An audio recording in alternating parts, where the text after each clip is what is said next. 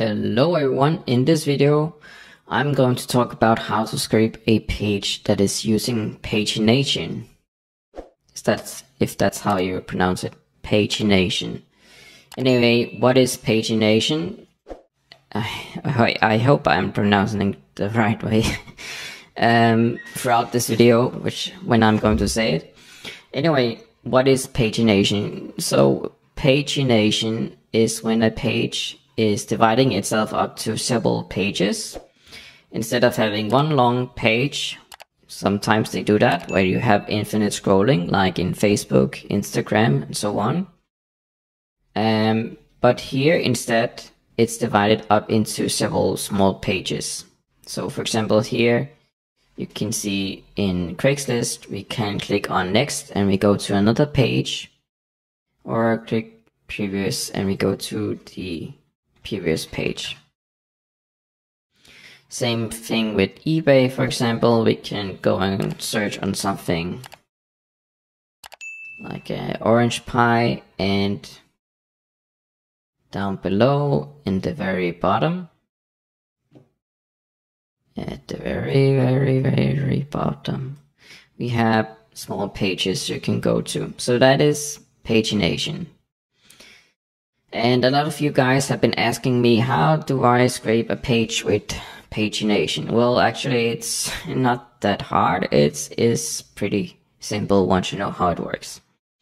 So notice how when I click next here, there's an extra query parameter coming onto that says S120. When I click next again, it says 240. Then I click next again, it says 360. So it's just adding 120 to the page.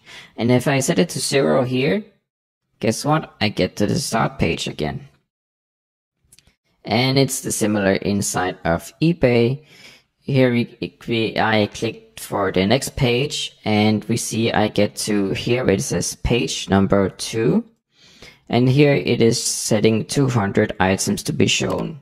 So if I set page number 3 here, I get to the third page.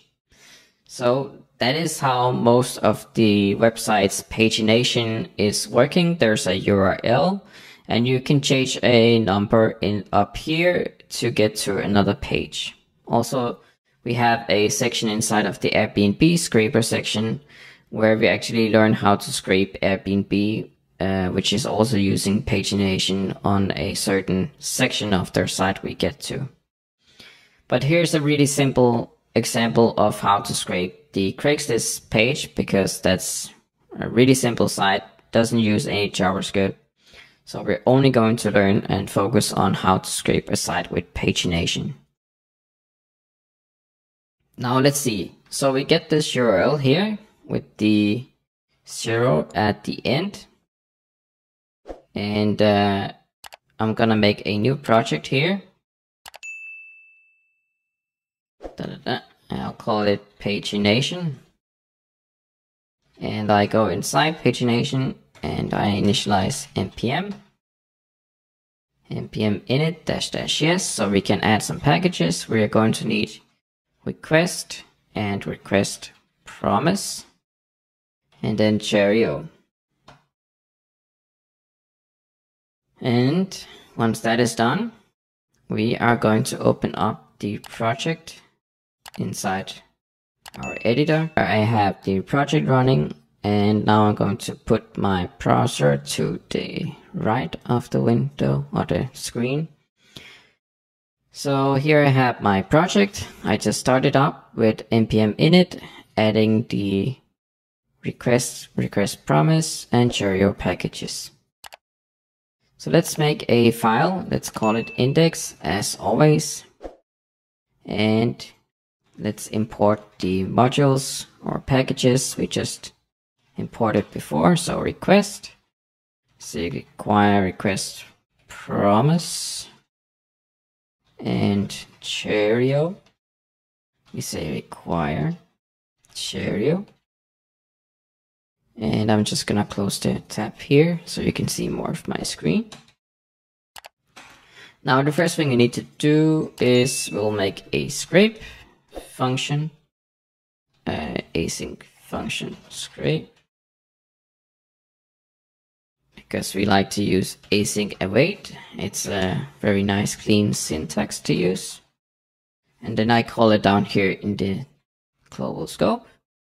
So we have this URL, this one, and you can see what we're going to do is we're going to make a for loop, and we're going to go through the first page, which is this one at 0. Then the next page is 120.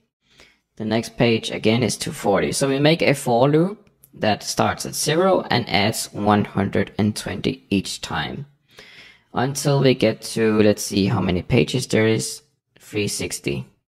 So let's get to it.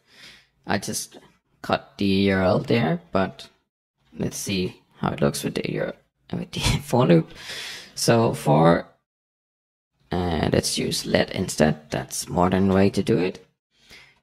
We start at 0 and we continue until index is equal to, or I mean index is more or equal to 360, which is the end page inside of the queries list. And for each time we run this loop, we're going to add 120 to the index.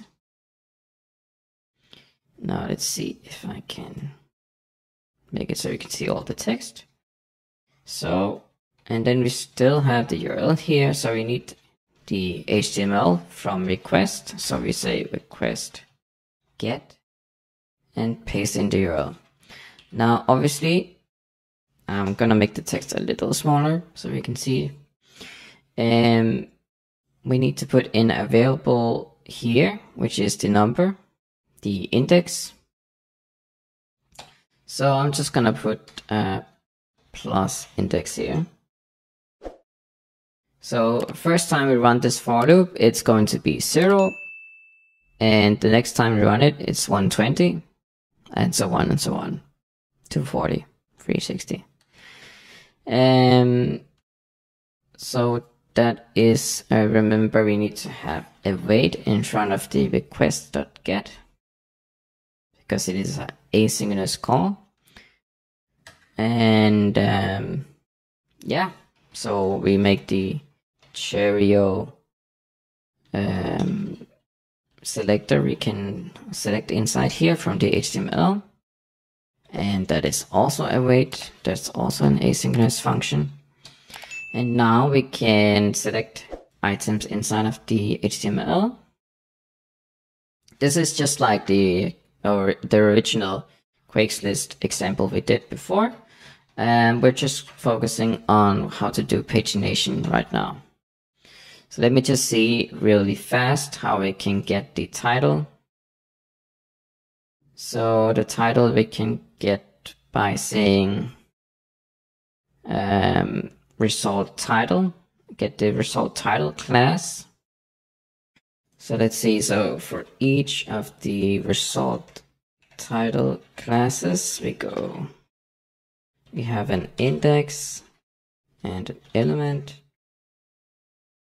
and with each of these we can do a console log where we get the element text. Oops, I forgot.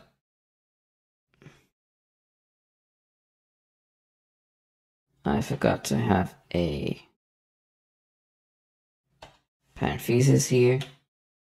Let me see. There we go. So now we get all the titles of all the whatever we are looking for. I think this is volunteers on Craigslist. So that's how we get the titles. We can just copy this and paste it in here. So result title for each have index, element, and we console log the title of the result title class. And let's also just do a console log here at page number index. Okay, so let's see if it works. There we go at page number 10, page number 120, page 240, page 360. And that's the end of the pages. So if we go to the end of these volunteer jobs, we should have this odd post here of someone looking for someone to clean their home, which we also see here at the end at page number 360.